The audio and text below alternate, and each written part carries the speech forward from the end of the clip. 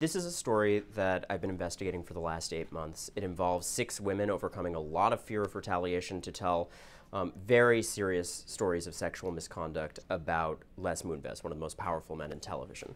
But it also involves dozens of sources talking about the corporate culture around Les Moonves and raising allegations that he promoted individuals who were the target of a lot of similar allegations. And we talk to experts who say this is an opportunity to look at how our most important corporate institutions treat vulnerable people coming forward with these kinds of charges. Because this is a set of individuals and a company that has been followed by these allegations for a long time. Anytime you do a story about something this serious, these kinds of allegations, the commitment to fairness is absolute and really important for everyone involved. And CBS got a very long window in which to respond to every facet of this, and we made sure that every one of those responses was reflected in this story.